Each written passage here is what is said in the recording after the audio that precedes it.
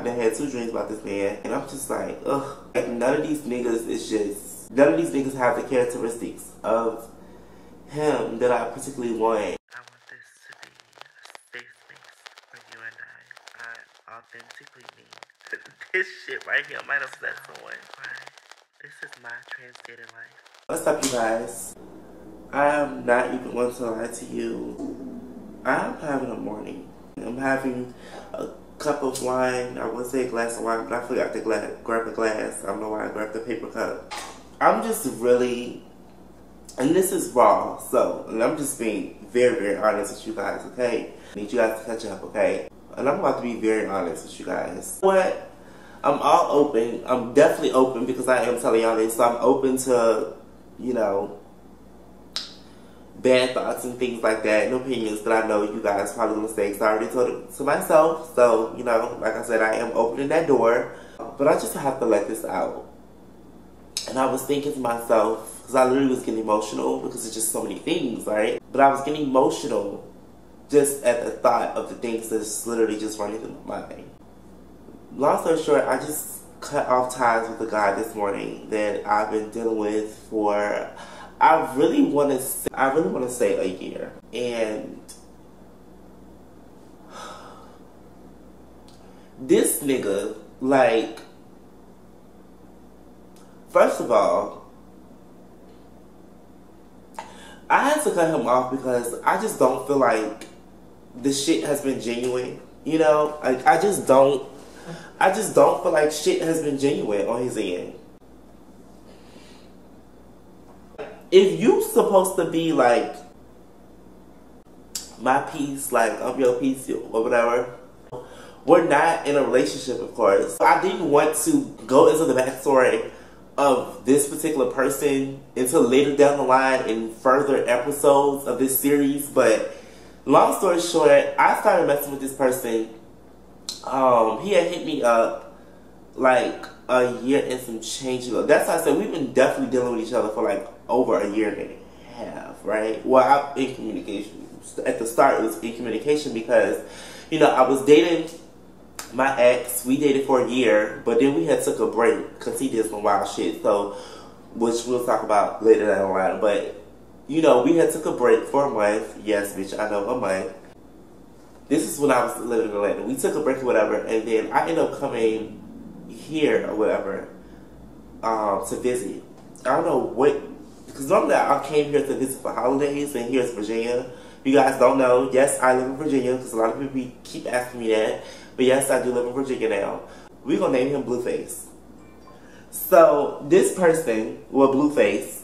So, Blueface, basically, he had hit me up or whatever, because we grew up around each other. We went to the same school. We used to live in the same neighborhood or whatever, right? So, I already knew of him. Like, I already had history with him. Like, he literally used to live across the street from me, etc., etc., etc. So, bitch, I know this person, like, know his family, like, whole 9 yards, been over his house, whole 9 yards, right? So, he had hit me up or whatever, and he was like, you know, asking how I've been, and, you know, whoop-de-whoop, saying he wanna fuck with me. But I'm like, you know, at the time, I really didn't entertain him. I actually didn't entertain him at all. After that, I just kind of left it what it was because I was dating my ex. And y'all know, bitch, I'm faithful cookie, bitch, okay? When I'm in a relationship, once it's established that we're in a relationship, bitch, I am faithful as a motherfucker. Even the gang is, even if we're just talking, I'm faithful as hell. I have to break out of that. Yeah, so, anyway, so once we had took our break or whatever, I came here or whatever, and he ended up hitting me up because he seen that I was here. And, you know, we ended up linking or whatever. And yeah, I did give him, I definitely gave up the poo-poo to him. So yeah, anyway, girl, so I gave up the poo-poo to him or whatever. And, you know, that was just kind of that. And I already told him, like, baby, like, I don't really be out here like that, you know, fucking around with people and stuff like that, because people get whipped over this good punani available. It's not even that, it's just like my aura alone, like, bitch is gonna have you whipped, bitch. One night is gonna turn into 5 years. You know, we had linked it, whatever, blah, blah, blah. And then after that, honestly, bitch, I'm not gonna lie. We actually, you know, he would hit me up saying, like, you know, he missed me and all this other stuff. blah, blah, blah. And child, how do you even miss me? What do you miss? So this is the thing. He didn't even tell me that he had a girlfriend. That's what I'm telling y'all now because it's about to add up. So he didn't even tell me he had a girlfriend, right? In the beginning. No, actually, I take that back. He did tell me he had a girlfriend. And then, you know, we linked up that one time. And me personally, I thought that was just going to be it. But he kept hitting me up, like, for months. But of course, I was paying him well. First time he messaged me was 2 years ago. It's funny because, like, when I started dealing with him, that was actually literally a month after me and my ex started messing with each other. Like, that's the funny thing. That's the ironic part. So, like, you know, that was fresh. So I definitely, you know, was not hardcore entertaining him, blah, blah, blah, blah, whatever. Bitch. So, wow, bitch, it's been 2 years. I said, bitch, it wasn't nothing like, you know, hardcore. Like, he was just hitting me up here and there, child. All this other stuff. And I just kind of was, you know, mad because I was dealing with my ex or whatever. And like I said, bitch, we took our break, blah, blah, blah. So now we're here, bitch. We'll get into those details later in the further episodes, okay? Because, bitch, some shit has definitely transpired. Long story short, when I moved back here, I didn't even know he ended up telling me he had a girlfriend. Like, again, so at this point, bitch, you still was dealing with the same person, right? So, mind y'all, this boy was telling me to pull up at his house and everything, like, bitch, I know where he live at and, well, he live at and everything, bitch, like, pull up to his house and everything, y'all, like, and it was just so crazy, like, you know, once I moved here, and it was just so crazy because I ended up finding out that he had a girlfriend, which I'm guessing was, I don't know for sure, but I'm just guessing it's the same girl that he had told me he had, you know, when we first initially met 2 years ago. So fast forward to this year, I ended up noticing he was like kind of acting weird, right? Like, or whatever. And I'm just like, why is this nigga acting weird? Like, girls, y'all know how niggas be when they be having a bitch. Like, if a nigga got a bitch, you gon' know. So at this point, like, you know, of course, like, we've been talking and stuff like that. I left my ex a year ago. So, you know, after I left my ex, which I really started talking to him, you know, more frequently. And, so I'm just like, boy, like, you talking all this and all that, like, of course not on no, like, bitch, I don't know, I just never cared it, like, I wanted a relationship with him right then and there, but I definitely feel like, bitch, if we're gonna be fucking around, bitch, it's only me. Like, why do you think that you're gonna fuck around with other people and you have me? What's your need? Why? Why do you need to do that when you have me? Y'all, this nigga had ended up telling me, bitch, he had a girlfriend. I said, bitch, what? Bitch, so what? And this is after the first time, so we, of course, ended up, you know, doing the woo-hoo again, bitch. Like, once I got here, bitch, we ended up doing the woo-hoo again, but we definitely woo-hooed prior to that because he still flies so random. Anyway, but that's what's pissing me off, too, because it's like you just do all this stuff, and then why would you tell me after we fucked, you know, once I got here? Like, why would you tell me that you had a whole bitch? Like, why would you now are you telling me that you had a whole bitch? And that pissed me the fuck off, and I stopped talking to him because, bitch, now you're literally trying to, like, you know, fuck with me. Like, you're trying to, you know, deal with me as you perceive to be solely, but whole time you got a bitch. They gonna tell me that he don't want me fucking around with nobody else. And this is my thing.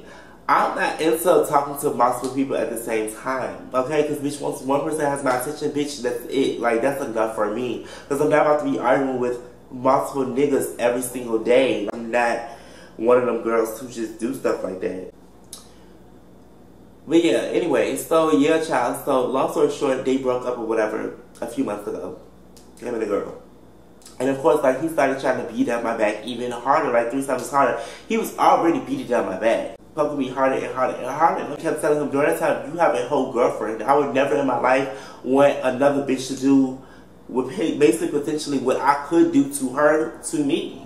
Like, I just personally would not want that. Like, I always put myself in other girls' shoes before I'm just like, oh, bitch, well, you know, I don't owe that bitch no loyalty, even though I don't. But still, it's just like, I wouldn't want nobody, you know, fucking around with my man. So why the fuck would I be fucking around with her man? You know, so I'm just that type of person. And that's what kind of was ruining like us in general. Cause like, bitch, I would just speak on it, like, no. And it's like, honestly, even now that, you know, they broke up, whatever, it's like, bitch, first of all, I'm not no rebound, of course, because we already had that conversation. To heal. Like, I keep telling that nigga, like, bitch, you need to heal. Like, y'all went through, like, crazy shit. And I also feel like, honestly, unfortunately, at a certain point, I did play a part in it, because for one, she caught him looking through my phone. I mean, she was looking through his phone, caught my, you know, us texting or whatever.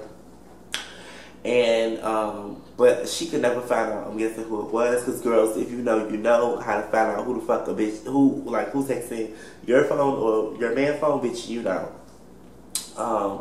And so she never found out who I was. Because, bitch, if she found out who I was, bitch, I'm pretty sure it would have been some shit on, like, on the internet, boo.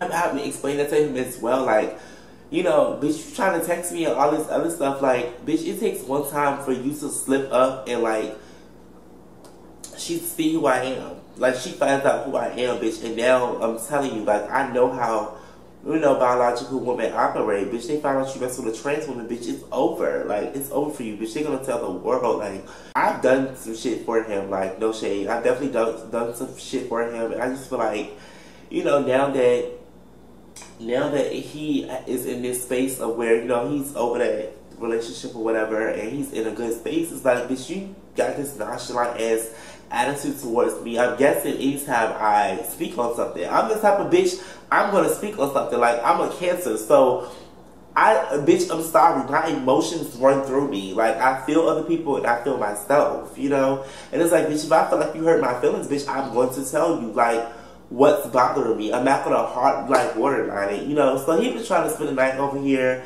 or whatever at my house, y'all. And bitch, I be telling him no. Like, here I'm just like, no, you need to heal. Like, yeah, I thought it just doesn't seem genuine. It just feels like, oh, you got out of that situation, now you can fully fuck with me, as he said. And it's like, now, like, you just, like, I don't know, it's just not clicking to me. It's not genuine. It's not, like, I'm just not feeling like, bitch, I'm not feeling love. And also, this nigga been telling me he loved me for the last 5 months. Literally. And I just don't feel, it's like, how the fuck do you feel? How do you say that you love me and I just don't feel it. I don't feel it. I don't feel it at all. And that's the problem. It's not in how you act. No, I don't feel it at all. And that's just the disconnect. I've been trying to date. I really have, you know, the last few months. And, like, I've been actively, like, pursuing dating. And it's just, like, I'm just not, like, y'all niggas just don't do it for me. Like, y'all niggas do not do it for me. Like, what is going on with the men of this era? Like, y'all niggas don't want nothing more out of life. Y'all niggas got kids and, like, then that's a whole fucking secret life. And one thing about me, bitch, I'm nobody's secret. I live a very private life, but I'm nobody's secret. Okay? That space of where accepting the bottom of the barrel shit. I've been missing my ex. I've been having a dream. I've been had 2 dreams about this man. I had one last night about him, and I'm just like, ugh. It's like, none of these niggas